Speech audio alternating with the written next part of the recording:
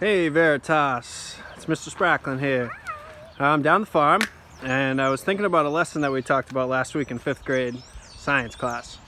We talked about how you could tell based on what an animal's body parts looked like whether it was a carnivore or an herbivore, right? Carnivores hunt other animals, so they have body parts that allow them to be able to be good hunters, right?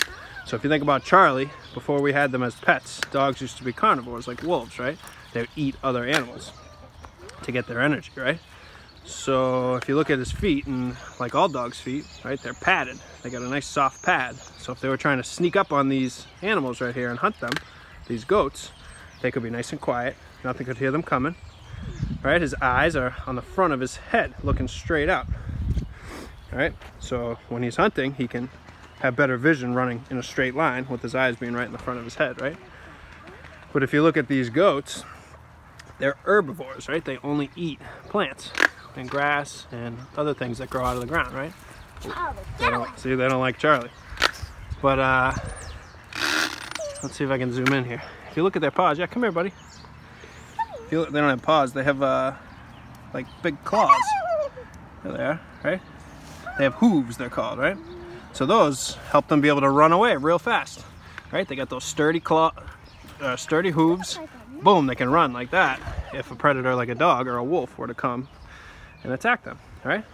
Also, if you look at their eyes, they're kind of on the side of their head, where a dog's eyes are more like straight on the front.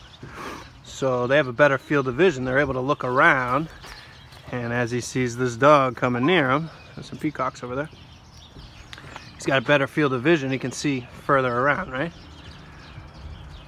Hey, buddy. Hey, buddy.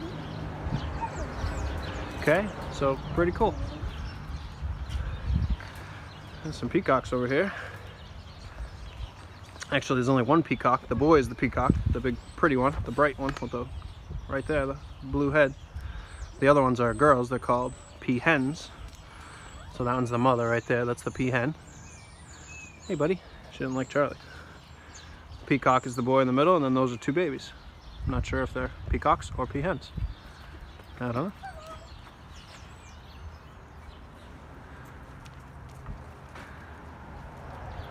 Okay, enjoy. Take care.